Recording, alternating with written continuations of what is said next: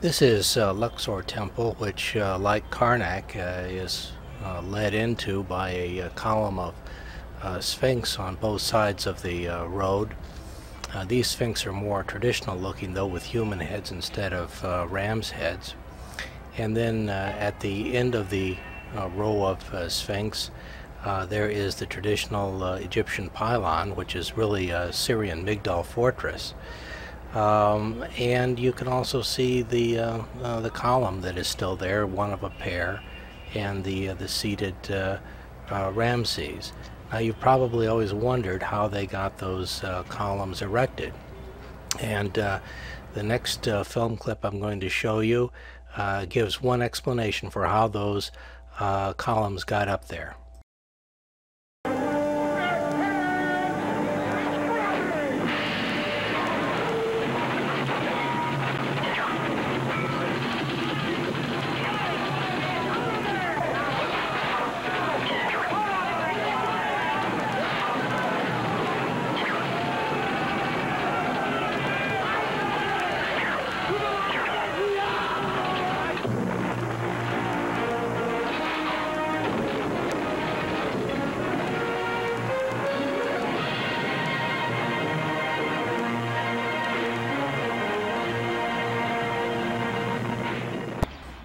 We actually know quite a bit about how those obelisks were made, because we have an unfinished obelisk in southern Egypt.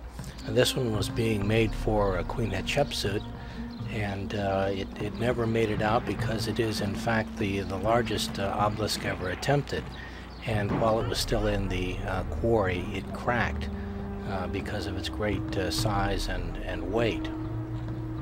But fortunately, we do have it, and it allows us to figure out how those huge stones were in fact quarried.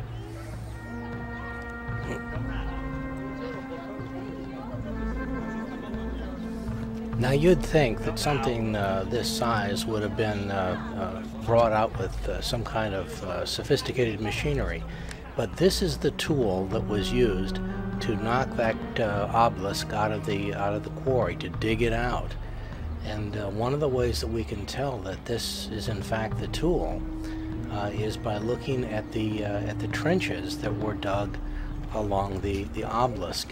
If you look very closely in the trenches, you can see the dished areas where that stone, or one like it, was used to pound away this softer stone.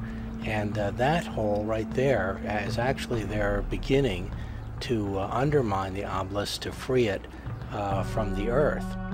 This is something else that's very interesting. This is an original piece of wood that was used to dovetail together two of those huge stones that we see in the temples. But now let's go back to Luxor and finish our tour there. The most interesting section of Luxor is the huge hypostyle columns.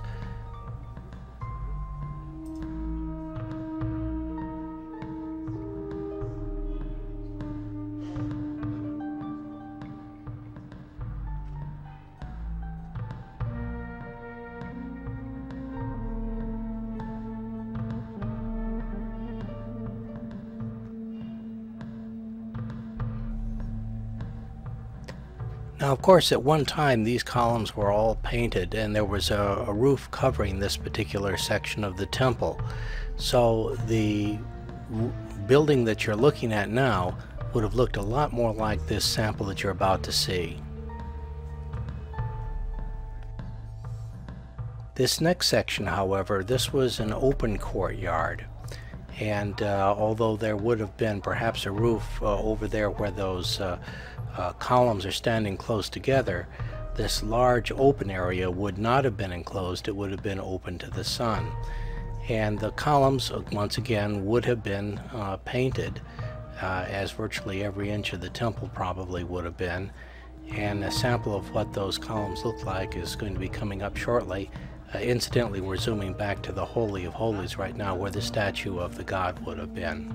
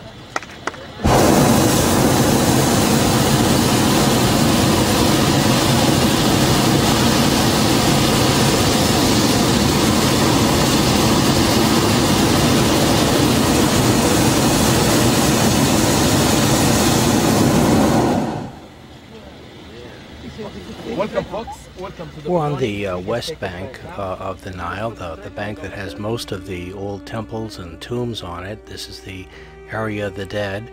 And off there in the distance, that shimmering is the Nile. You can actually see some ships on it from the balloon as we take off.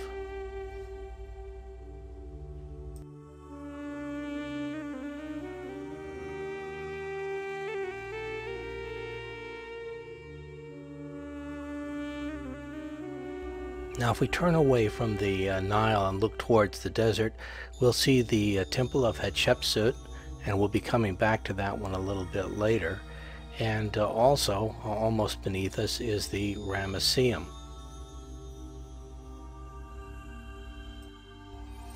The Ramesseum was built by Ramses II, and in many ways it's the inspiration for Shelley's poem Ozymandias, which is an alternate way of rendering Ramses II's name.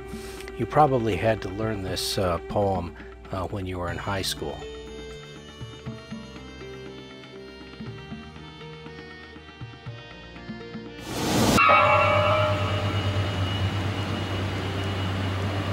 I met a traveler from an antique land who said, "Two vast and trunkless legs of stone stand in the desert.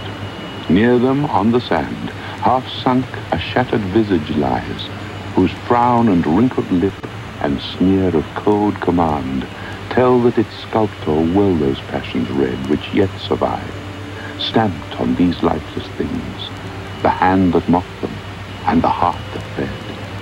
And on the pedestal these words appear, 'My name is Ozymandias, King of Kings. Look on my works, ye mighty, and despair.' Nothing beside remains. Round the decay of that colossal wreck, boundless and bare, the lone and level sands stretch far away." Well, these are in fact the feet that Shelley was talking about, and they are the feet of a huge, colossal statue of Ramses II that was destroyed in antiquity by an earthquake. There's virtually nothing left of the statue, and if we look around where the statue was, the whole area does look very desolate and very much the way Shelley described it. Nonetheless, if you move just a few feet away from the statue and start looking at some of the buildings that did survive the earthquake, there is actually quite a little bit of the Ramesseum that still exists. The Ramesseum is right on the edge of the new town that's up on those hills, and you can see a fairly large number of the columns have survived. Now, getting back to the balloon ride, there's lots of things to see from the air, and one of the things to see, and we'll be going back to it, is the village of the craftsmen that built the tombs in the Valley of the Kings, and we'll be spending some time there. And another thing you can see is the Temple of Ramses III, and we're going to be spending some time there in Ramses' place as well. Now, Ramses III is most famous for his defeat of the Sea Peoples. Now, the Sea Peoples are a somewhat mysterious migration that came down out of the Black Sea, destroyed the Hittite Empire, threw the entire eastern Mediterranean into chaos. But when they reached the Nile Delta, Ramses defeated them, and these are depictions of the Sea Peoples that he defeated. and as a result he probably saved Egyptian civilization. There we see Ramses smiting the sea peoples mightily. Now, incidentally, those same sea peoples were not entirely made captives by Ramses. Instead, he sort of fought them to a draw, as it were, and they settled in the Palestine area after the battle, and they become the Philistines that you read about in the Old Testament. Now, when you see Philistines on the wall, when you see sea peoples on the wall, they'll always have this sort of curious little headdress on, and that's why you'll be able to tell them from any of the other peoples in the Egyptian drawings.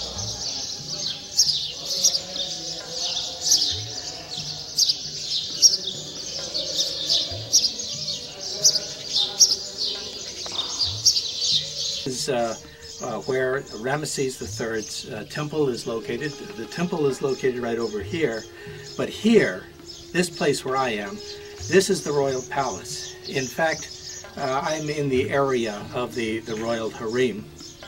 Now, the pharaoh would visit here occasionally, and this is a mud brick building. And occasionally he would take a bath. Now, you know, if you take a shower, you take a bath, there's water all over everywhere. The mud brick would dissolve. It would make an awful mess. So, in order not to do that, they have put stone facing here and waterproofed it so that the water will not get to the mud brick and the walls won't come tumbling down. Now, isn't it interesting? The temple right over here is made of huge, massive stones. But the royal palace is only made of mud brick. What kind of culture would build a mud brick house for the king, but a fine stone temple for the gods?